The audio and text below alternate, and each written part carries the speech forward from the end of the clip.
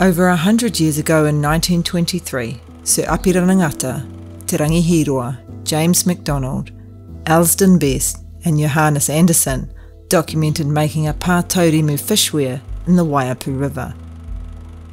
Unbeknown to them, this would be the last ever recorded catch of the Upokororo in Aotearoa. The Pā Tauremu was made using Kānuka and Mānuka, both are native myrtle species. Last year, 100 years on, the Pā Tauremu was recreated to commemorate that last sighting. The Mānuka, it's mainly the brush that's used to line the sides of the weir, and anyone that knows Mānuka, it's prickly when you compare it to Kānuka. And so yeah, I think that as the fish come down and they hit the sides and they get pricked, and so they end up back in the flow of the water and then caught in that flow and swept into the net. These little ingenious things that our Tipu have done, you know, to better their success rate at scoring a kai. The same materials were used this time around to highlight the environmental threats to these tipu. We've got a myrtle rust project going at the same time, and so I saw an opportunity that we could get some messaging across, because the Pā Tauremu, the fish trap, was constructed out of Mānuka and Kānuka. So this is Kānuka and Mānuka behind me, and they're native myrtles. And who's to say that within 100 years, because of the introduction of myrtle rust now, that they may or may not be still with us. So that's the messaging we were going to share. I just think they done what they done for a reason, and the reason was they could see that all that mātauranga around the traditional ways of sourcing kai, growing kai, was in very real risk of being lost. Myrtle rust is a fungal disease that kills myrtles. It's already wiped out Ramarama on the east coast. It's also been found on the largest pohutukawa in Aotearoa, Te Waho o Rerekohu, situated in Te Araroa. These tipu are all part of the myrtle whānau.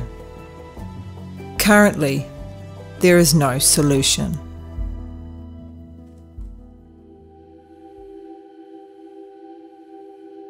There is a high risk of us losing a lot of the ngahere, because our ngahere is full of myrtles, from the vines to the trees to the shrubs to the climbing ones on the ground, even the ground covers. So there's a whole lot of myrtles that could potentially all be wiped out.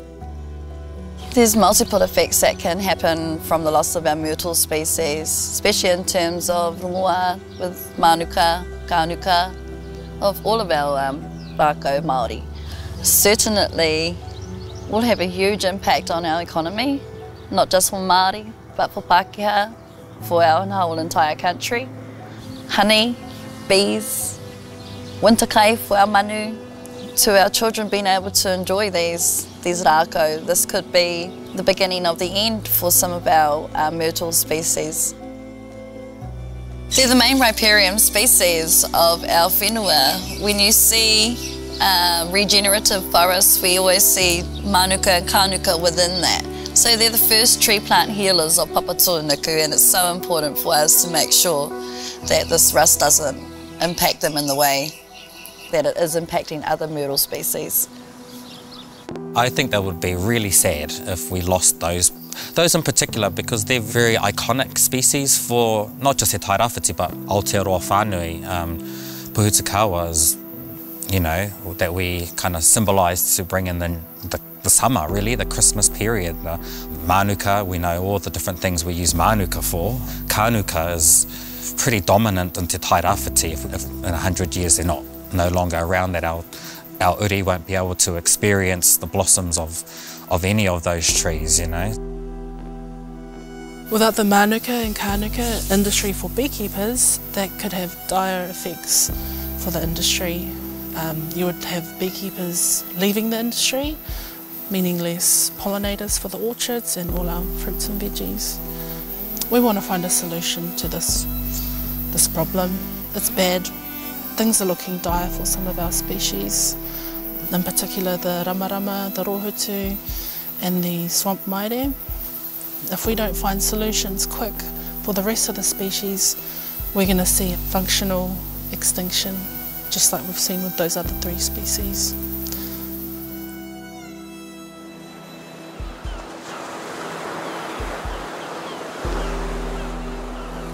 We're here today because our Rākau rangitira, Te Waha o Rerekohu, has myrtle rust on it.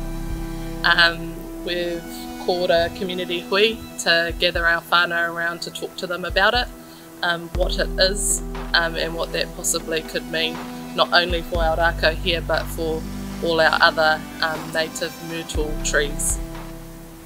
I believe there's no cure for the myrtle rust, is that correct?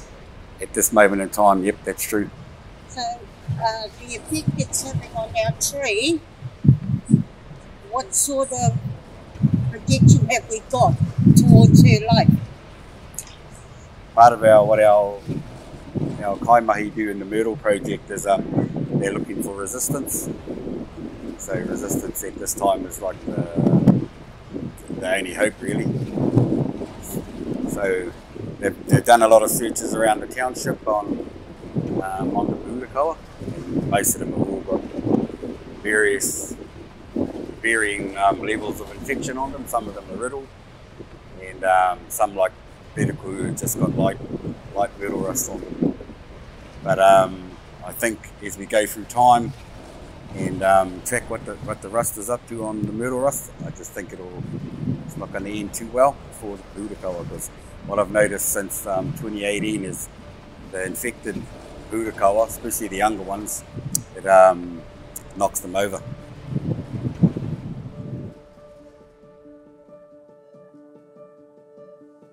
I'm an optimist by nature, so I'm hopeful that our Rākau will fight the disease, but certainly it makes us think about the future and how we to protect the whakapopo of our Rākau here, not just our Pōhutukawa but all our myrtle species, ramarama, how do we protect them into the future? The initial reaction from the community was, I think, very pouty, with the rerekohu tree being such a significant part of Te Araro community, but also the wider tairāwhiti. But I also think that they want to get behind the solutions. Because it's on the school grounds of the main school in Te Araro, so it was always going to be a big focus of this project to involve our tamariki in whatever the management decisions are. You know, they're the future kaitieki, so we involve the kids in the monitoring, gathering all the data. You know, we found myrtle rust on rerekohu in March last year. The progress we've made so far on rerekohu was we're going to be looking at seed trials, and so there's a lot of trees around the school and around the streets of Te Araro that are grown from their uri or progeny from the big tree, and so we're not going to be doing the trials on the big tree. No one's brave enough to do that, but the uri of rerekohu are planted in beautification plantings around the Te Araro street, so we'll be trialling the different sprays on those trees, and they're also infected with myrtle rust as well. Predominantly the east coast from Anoda Bay upwards is made of Upokororo, and so for me to change the face of the land is to change who we are. And what are some of the mitigations or some of the solutions we can intercept and put in place to either slow the rate of myrtle rust growing or even stop it? It would be devastating for our coastline. That's what holds and stabilises our coastline, is a lot of those Upokororo.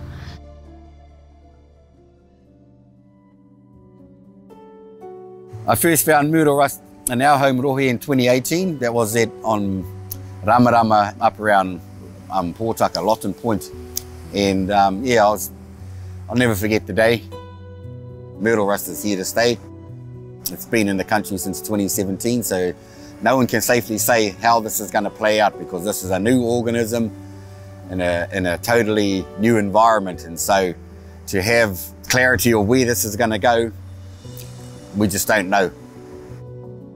Right now, the current situation is we've probably lost 2 species. They're both in Our Myrtles, so that's Ramarama and Rohutu. Why I say we've lost them is because all the young seedlings of both those species were the first ones lost in the first couple of years, and then we've got the situation where we've got adult tree death. So the seedlings were future generations, and losing the adults is, you know, future seed source. So basically both those species have become functionally extinct here. And we've also found myrtle rust on 3 of our climbing rata species. The minister at the time, Kiri Tapu Helen, she put it to myself and a couple of good friends, Tina Ngata and Rena Kohere, what we thought a response plan would look like. So that was pretty much the genesis of Te Whakapai Ururo, our myrtle rust project. Te Whakapai Ururo is a hapu response from Ngāti Porou and Te Whānau Apanui towards myrtle rust. Ko tērā te mahi, find a solution for myrtle rust. We're really determined to study the behaviour and what remedies we can use to either slow the rust or prevent the rust. We're capturing data of what the myrtle rust is doing to our ngahere, and without that data we can't feed the scientists to develop solutions. We're the foot soldiers, I suppose. We're seeing it and feeling it every day. Is it the only spot, or is there a bit more? Yeah, it looks like we've found some. And so what we're doing here is just gathering that data on the tree to see how much of this new flush, which is all the new leaves here, and then how much, if we do find rust, how much of that rust is on those new leaves. And then we're also looking at if there's any flower buds, any flowers, if we've got any, and then fruits as well, or seed pods. We actually are really stoked we haven't found it on Kānuka yet. We have found a small bit on Mānuka.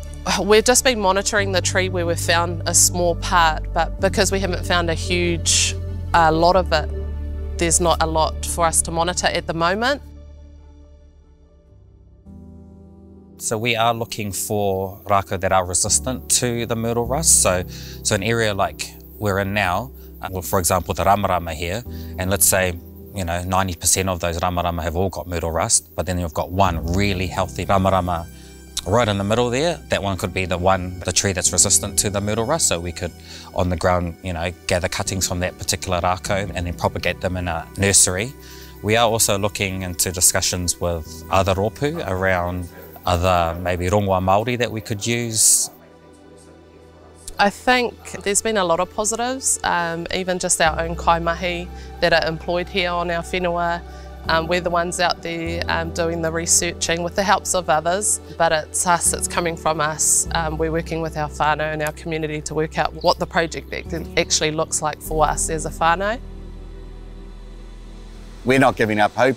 No one's seen evidence of myrtle rust on the Kānuka, and Kānuka is a native myrtle. And so we're thinking that there's something in the Kānuka that may be resistant to myrtle rust, or this strain of myrtle rust. And so we've got our Mānuka factory in Te Araroa, and that they harvest the Mānuka brush to make it into Mānuka oil. So we're looking at doing something similar but with Kānuka oil. And so at present we're doing spray trials to see if a Kānuka hydrosol slowing or halting or killing the myrtle rust. So yeah, there's a little glimmer of hope out there.